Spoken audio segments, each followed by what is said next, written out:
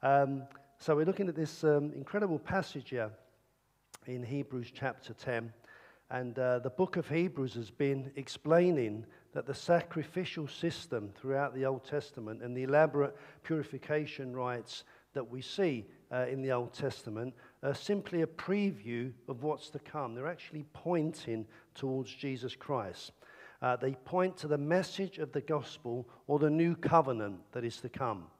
Now, the old sacrificial system under the law of Moses was only a shadow, we're told in Hebrews. It was a dim preview of the good things to come, the new covenant to come. And the sacrifices under that system were repeated again and again and again, year after year. They were never able to provide perfect cleansing for those who came to worship. People would sacrifice animals as a way of repenting and having their sins cleansed. But they had to continually keep doing that all the time.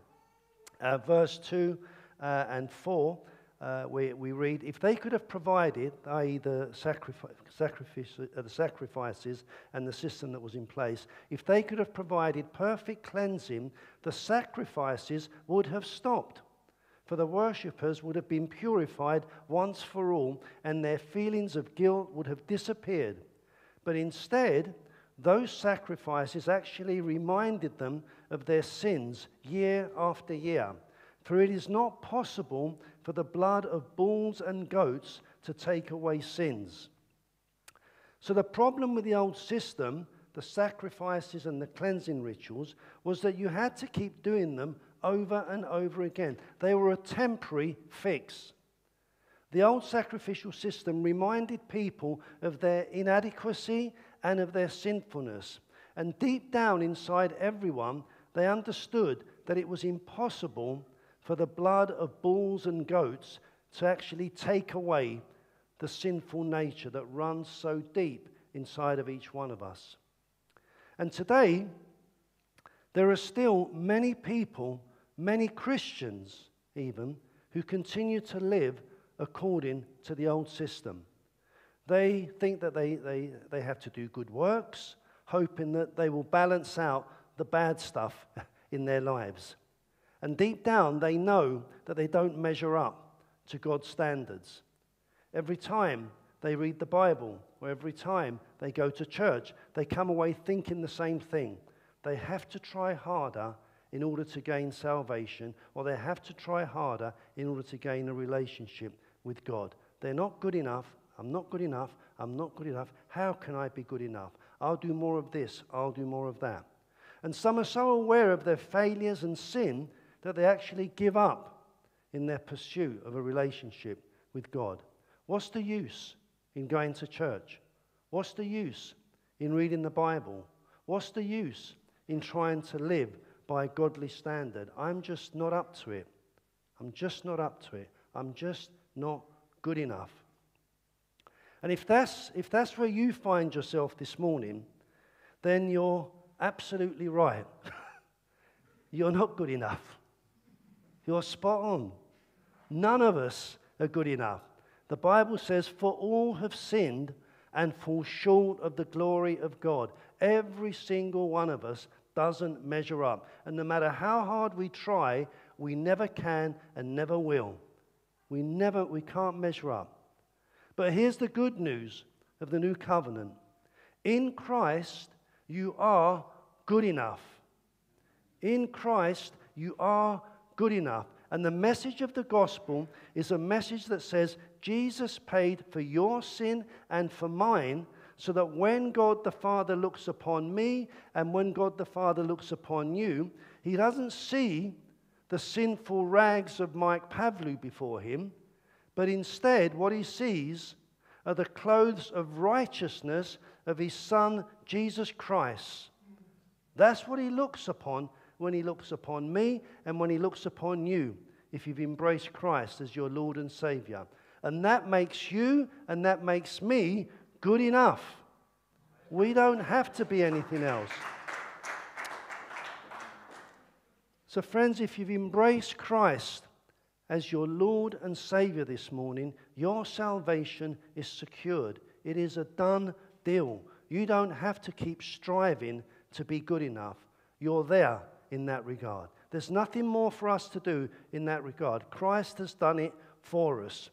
It's interesting, in the passage that we read, I think I'm right in saying this, I should have looked it up properly before I came, but in the temple, maybe in particular parts where the priests were and whatever, there were no seats, no chairs, because their work was never finished. They were continually having to be doing work in the temple. But in the passage we just read, we read that Christ sat down at the right hand of God in heaven. Why did he sit down? Because there was no more work to do in regards to salvation. The job was done. It was completed. So he sat down. Christ has done it for us. Your salvation is secured. But not only that, you're not just saved and then you're just left to get on with it. Christ, when you become a Christian, when you embrace Christ as your Lord and Savior, Christ, through his Holy Spirit, comes to live, to reside in you. You carry the very presence of God in you. The presence of Jesus Christ lives in you, his invisible presence, if you like, the Holy Spirit. That happens the moment you give your life to him. And that Holy Spirit then empowers you to also begin to overcome the sinful nature that runs so deep inside of each one of us. And it begins the process, the Holy Spirit then begins the process of making you more Christ-like, more holy. That's why this is good news. That's why we say the good news of Jesus Christ. You're saved, you're justified, but then God comes by his Holy Spirit to, that's not the end of the story, begins to make you and shape you more into the likeness of Jesus Christ. And the Bible calls these two things justification and sanctification, the process of making you more Christ-like, more holy. And Hebrews chapter 10 highlights these two incredible benefits from the new covenant. And I want to focus very briefly. I mean, you could have a sermon series on each one of them, but I just want to focus very briefly on these two this morning: justification and sanctification, from this passage that we've just read. First of all, justification. Verses 17 and 18, we read, "Then he says, I will never again remember their sins and lawless deeds. And when sins have been forgiven, there is no need to offer any more sacrifices." What an incredible promise that is. When you put your trust in Jesus Christ, you are justified, you're declared right, you're free to go, all the charges against you are dropped, your sins are forgiven, the charges are dropped, and God will not remember your sin or rebellion anymore. It's as though it never was, as though it never happened. Those things that haunt you, those things that you don't want to share with anyone, those actions you wish you could erase from your memory and your life, they're forgiven. They're dealt with.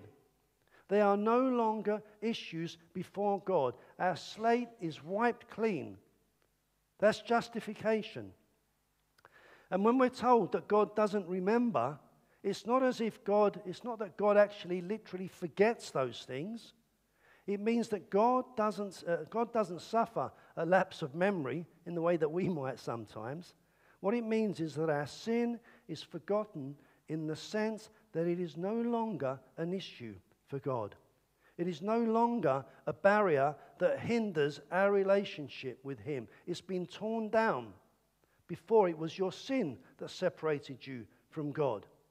It's the one thing that God can't do, have anything to do with sin. Cannot have it in his presence. So that was a barrier between you and him, preventing you from a relationship. But Jesus Christ has now dealt with that sin, that barrier of sin. He took it for you on the cross. So that barrier has been erased. It is no longer there.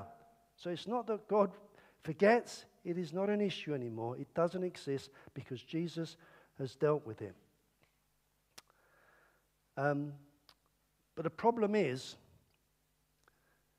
that some of us, although God has erased it, it's no longer an issue for him. The problem is for some of us, it continues to be a problem.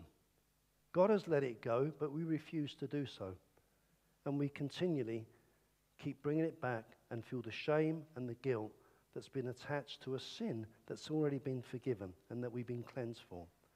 And there's this wonderful example by Corrie ten Boom, who says, God takes your sin and mine and pushes it, buries it in the deepest, deepest heart of the depths, the deepest point in the sea, and pushes it there, and then he puts a sign above it saying, no fishing. No fishing. And the problem is, some of us go fishing and bringing it back up again, as though it's still there. Let it go. It's been dealt with. It's almost as though you're throwing stuff back in the face of Jesus Christ, saying, well, it wasn't good enough what you did. I'm bringing it back up. Let it go. No fishing. Leave it. It's been dealt with. Justification. That is what God does with our sin. In the past, in the present, and remarkably, even our sin in the future, the sin that you've yet to commit, he buries it in the deepest depths of the deepest ocean. And then he puts a sign up saying, no fishing. That's justification, just very, very briefly. And sanctification is the next thing I want to touch on, which is this second benefit of the work of Christ. In verse 10 we read, for God's will was for us to be made holy by the sacrifice of the body of Jesus Christ once for all time. Not only are we justified, our wrongdoing, our sin is taken care of, but God, by his Holy Spirit that now resides inside of you, begins the work of sanctification. That is, making you more like Jesus, making you more holy. And to be holy means to be set apart for God's purpose. In other words, we become a person who lives to the glory of God in the way that Jesus did. It is to be a person who lives God's way, just like Jesus did. So the benefit of this new covenant, this new agreement, that's what covenant means, is that when you become a Christian, two things happen. First, something happens to you. Something happens to you. You are declared righteous or innocent by virtue of the sacrifice of Jesus Christ. That happens to you. You're declared not guilty, and that's called justification. Second, there is something that happens in you. God not only forgives our sin, but he also begins to change our moral base, our moral compass. And when we become a follower of Jesus Christ, we're told that sin no longer has power over us. Sin no longer has power over us. What does that mean? Well, before we became a follower of Jesus, sin had a hold on us. We were like enslaved by it. It was more powerful than we were, but in Christ, that power has been broken. The addiction is removed. And consequently, we begin to walk in a new direction now, in the direction of becoming more and more like Jesus Christ. That's called sanctification. And you say, yeah, that's all well and good, Mike. But if that's true, I have to say to you, I don't really feel very holy, actually. I don't really feel very Christ-like. And anyway, if that's true, why is it then that I still struggle so much with my old sinful nature? Why is it that I still struggle with sins that I used to battle with before I was a Christian? Why is that then? Does it mean that I'm not really a Christian? It really bothers me. Well, anything new takes time to adapt to, doesn't it? If it's something new, you don't adapt to it straight away. Change takes time. You are a new person in Christ, but at the same time, you work at being more Christ-like. And the reason that sin bothers you now is because you are a new creation. Sin never used to bother you before. Why does it bother you now? Why does it bother you now? It is the fact that sin bothers you now in a way that it never used to before is a hallmark of genuine conversion, is a hallmark of the new person that you now are, but the person that you need to begin to get used to being, if that makes sense. Verse 14 says, "For by that one offering he forever made perfect those who are being made holy." Notice that we are made perfect, but we're also being made holy. We are all work in process. You've been saved, so in that regard, when God looks at you on that final day, he will see you as perfect and holy. He will see the righteousness of Jesus Christ. That's a done deal.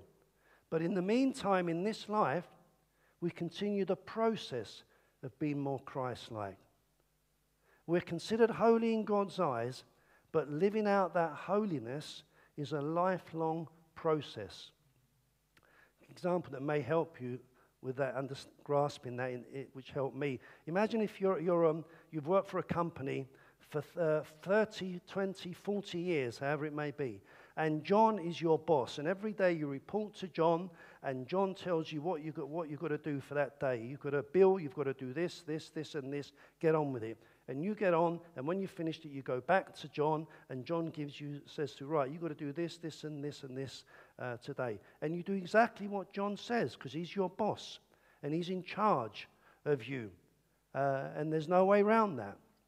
And then the managing director comes to you, and he says, Bill, we've noticed that you've been doing really well lately, and we're going to promote you, and we're going to put you, actually, you're now going to be in charge over John and his department.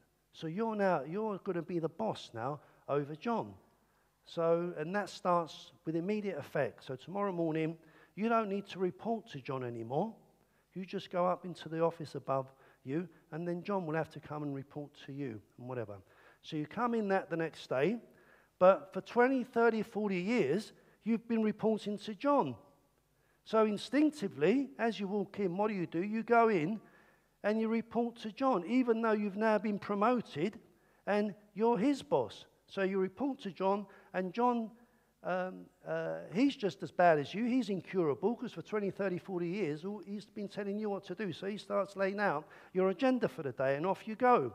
And after about a month, the managing director calls you in, and he says, Bill, we've noticed that you're still reporting into John every day. Did you not understand that we've promoted you, and now you have authority over John, and not the other way around? Get used to it and get on with it, and you start telling John what to do. And it's a little bit like that with our old self, the old sinful nature. You are a new creation, but at the same time, the old sinful nature calls on you, and you feel that you have to report back to it. When actually you don't anymore, because you're a new person in Christ, and you have the authority now to be able to tell the old nature no. It doesn't mean that you're not going to be tempted. It doesn't mean that you're not going to slip up from time to time. What it does mean is that it no longer has to have the hold on you that it once used to. It doesn't have to be that way anymore now. You have a power and an authority, maybe not overnight, but over a period of time, to deal. There's some things in my life still now, after decades of being a Christian, that I still struggle with, and I still say to the Lord, Lord, give me strength, continue to give me strength. Lord, help me to see and despise this sin in the way that you see it. It's a lifelong process, sanctification. But the key is you have authority over the old nature now. It no longer has authority over you. So get on with it and start exercising that authority. You have a new boss who has given you authority over your previous boss. And it will take time to get used to the idea that we no longer have to respond to the orders of our previous boss. And as we get used to doing that, there will be a noticeable change in our daily lives. The process of sanctification, being made holy, being made more Christ-like, is a progress that we should be able to track through the course of our lives. And you and I should be able to look back over a stretch of 5, 10 years or so, and as we look back, we will see that there's been progress in our Christian walk. And you may not yet be the person that you long to be as a Christian. You may not be the Christian or the person that you want to be. But as you look back, by the same token, you're no longer the person you used to be either. You're not. And as you look back, you'll be able to track that. Our values, our habits, our relationships with others, and the things we desire will begin to change. Some things quicker than others, other things will take a lot longer, but there will be a noticeable change. And the good news is, the new covenant means sanctification is something that begins when we put our trust in Jesus Christ as Savior, and it ends when we finally get completely free of our sinful nature, when and only then, on that final day, we stand before the Lord in heaven. And then we will be completely free from our sinful nature. Sin will be no more. It will be eradicated. Doesn't exist in heaven. The battle with sin will be over. But in the meantime, make no mistake, the battle with sin will continue. But it doesn't mean that you're not a Christian, and it doesn't mean that you're not a new creation. But in saying that, a little footnote, in saying that, people make progress in sanctification at different rates. How quickly we progress and how far we grow in becoming more Christ-like will depend on how well we choose to cooperate with the Holy Spirit in our lives. That's where it lies with us. We can choose how much or how little we cooperate with the Holy Spirit in our lives. So we can choose to grow in holiness or not, remain stagnant. And often, I don't know about you, but often I look at really godly men and women in the past and in the present, and I think, wow, I wish I could be as godly as these people. I wish I had their faith. I wish I could they radiate Christ. I wish I could be that godly and that and as Christ-like as these wonderful saints. Well, here's the thing. Godly men and women don't just happen.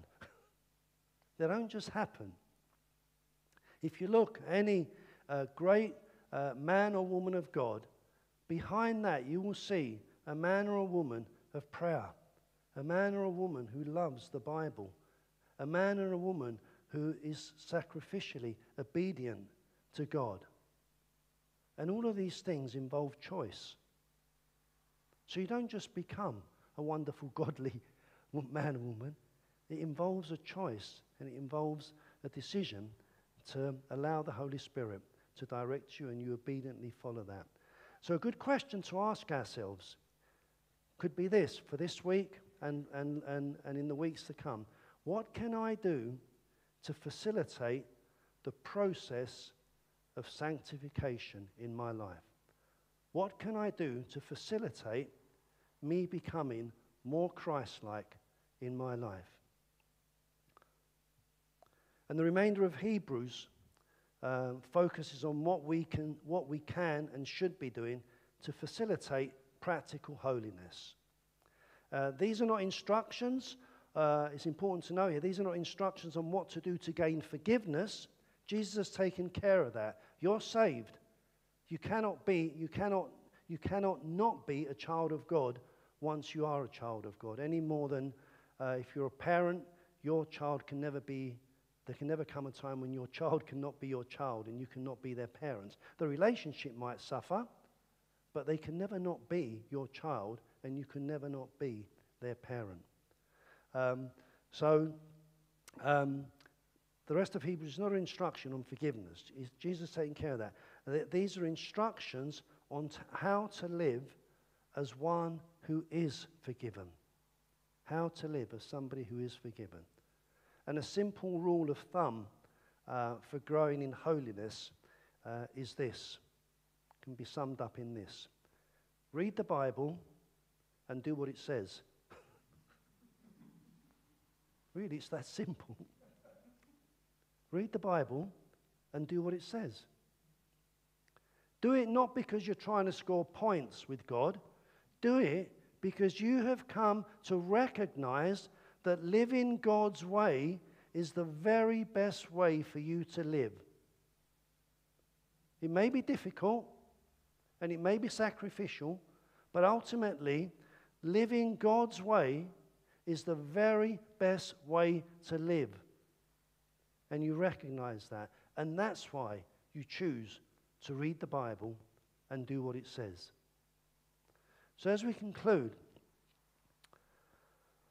I want to remind you of two things again from this new covenant in Hebrews, this new agreement. First, we're reminded that forgiveness is not about how good we are. It's not about our efforts and good works. It is simply the grace of God, an undeserved free gift. We cannot earn forgiveness. And this is such a tough concept for some people to grasp, because in our society we're led to believe that we must earn everything we receive. It's impossible to be good enough. We cannot earn our salvation. We find forgiveness through Christ and Christ alone. And the wonderful message of the gospel of Jesus Christ is that this forgiveness is available to any and to all who will put their trust in him. There is nothing you must or can do to earn salvation. It is a free gift.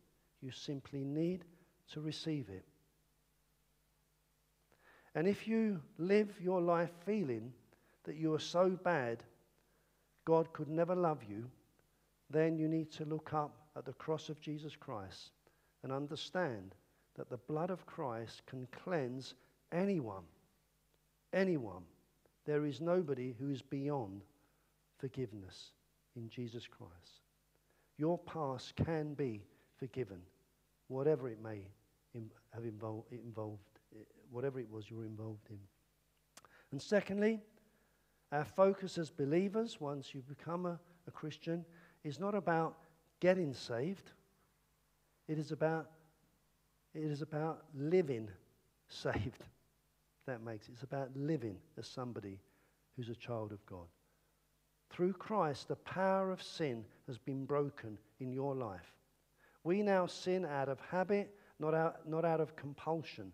We no longer have to live the way that we used to. We're saved by the work of Christ, but it's up to us to work with the Holy Spirit to live out that salvation in our daily lives. And we need to remind ourselves that we are saved. Nothing can change that. But we are also learning to live as somebody who is saved. And that's sanctification. Ask God daily to give you the strength to live the life he calls you to. God will do it for you. The promise is God never calls you to do or be anything that he doesn't supply the strength and the empowering to do. He does it for you. You just need to be willing. You just need to surrender and say, okay, I'm doing it. Give me the strength to do it. I can't do it myself. And he will. Determined to make choices that are not based on your desires, because those desires will still be influenced by the old sinful nature, but by the instruction of God's word. What does God's word say here? Not what I feel is right or doesn't seem fair. What does God's word say here? And I'm going to choose to go with that, regardless of what my human inclination is. In other words, it's a good thing to ask yourself, as we've already said, what do I need to do? What do I need to change? What do I need to put in place to begin to deepen my relationship with Christ? In other words, if you want to be holy, if you want to be more like Jesus, then read the Bible and aim to do what it says. Let me make you a promise. I promise, I know that it will be difficult for some of you. Don't set yourselves an unachievable target. you may need to sort of break it down and build up to it. But I promise you that if you spend an hour every day reading your Bible, being with God, chilling out with God, giving him time, an hour every day, doing that for a month, I promise you, I dare to promise you, that you'll see a transformation in your life. You will not be the same person you were a month previously, because God would have saturated you with so much of his word and his presence that you will see, think, and feel differently to how you did a month ago. Read the Bible and aim to do what it says. I want to pray and hand over